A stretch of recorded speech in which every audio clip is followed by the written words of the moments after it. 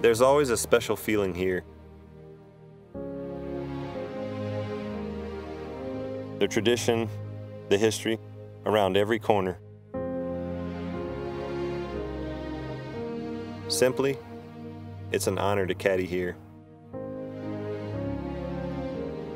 An honor to follow in the proud footsteps of the legendary Augusta National Caddies. When I first came here with Bubba Watson in 2008, I could never have imagined that he would go on to become a two-time Masters champion. The bright white sand contrasting with the pine straw and the green grass awakened all his senses. Just 4 years later, we found ourselves in contention for the first time. 3 shots back, heading into the final round. Yes, yes. My goal, as always with Bubba, was to keep him focused. He clearly had the game to win here. We have a tie at the top again. What I love about his game is that he can do whatever he wants with the golf ball. He's the artist, I just carry the brushes.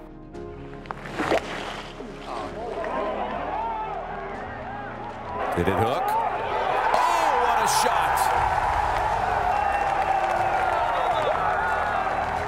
That shot changed everything. My friend was a Masters champion. Another Watson is wearing a green jacket at Augusta, and this time his name is Bubba. What is more profound than tears of joy? 2 years later, we would do it all over again. And this time, we could soak it all in.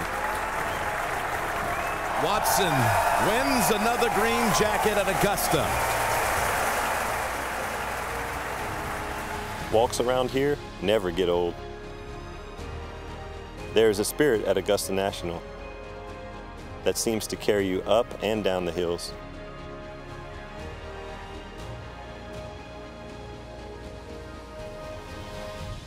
When we won in 2012, Bubba famously said he never got this far in his dreams. 9 years after that first win, neither have I.